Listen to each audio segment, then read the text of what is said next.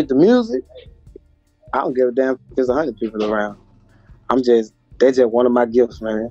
You know what I'm saying? Cause this ain't never been my dream. This ain't never been nothing that I grew up on. You feel me? Like I seen it all the time with like that shit fire, but that wasn't nothing until I went to prison. I came home. I was like, this is what I'm gonna have to do to get my family, take care of my family. So I'm gonna do it. You know what I'm saying? But it's a gift. I do verses in 5 minutes, literally. Call anybody else. Anybody else did a feature with me, call how long it took me to do my verse. Hook to hell. This shit like, God gave me a gift, bro. He gave me a gift, and I'm gonna use the hell out of that motherfucker too. It was my brother, because I used to write poems. And my little brother was like, bro, if you can write poems, you can rap. That's his dream, rap shit. I was like, hell no.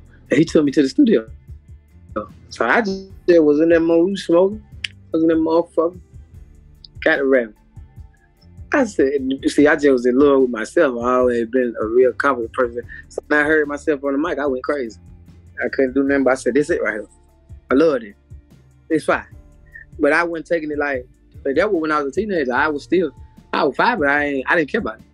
Like, it wasn't nothing that I used to tell you, we blow here. That was it, you know what I'm saying? That wasn't what it was. Like, if I would have took more time and took it serious back then, I would have been rich. Keep doing it. You just gotta keep doing it. You're gonna find your sound. Like, I can do anything though. Like, people don't know that. People think they just heard Miley and Trap. So, you know, but I ain't mad because that's all they know. Like, when my CD come out, they gonna see, oh my God, this man, you know what I'm saying? Like, damn. Cause like, see, rappers know, cause they be around me, they done heard me shit. We get in the studio together, so they know, like, be scared of food.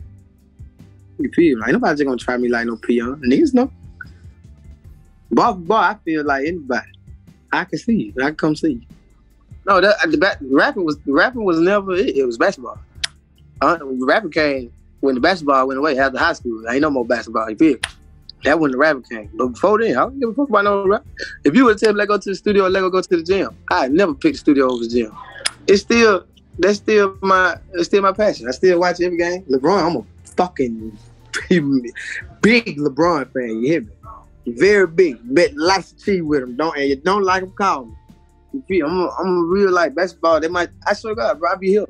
I be in there just watching basketball highlights all the time. It's still my shit. One of my boys gonna play ball. I don't want my boy to be no rapper. I want my boy to play ball. Football, Odell Beckham. I already talked to him on the Instagram. When the season over, we gonna link up. And I got to meet LeBron. Damian Lillard, see, Westbrook and Damian Lillard follow me. They both follow me. I done DM Damian Lillard before. We talked. But I have to meet LeBron. Like, I'm going to get me some, when this shit open up, I'm going to get me some flow seats. I'm going to see him. He going to meet me.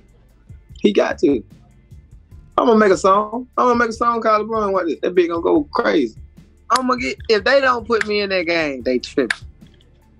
Can't nobody in that game. Quavo my cousin. The Migos, they're my cousins. They're my folks. I was just with them. We got some songs and shit. But goddamn, I told them, tell your ass up. You better pick me on your team.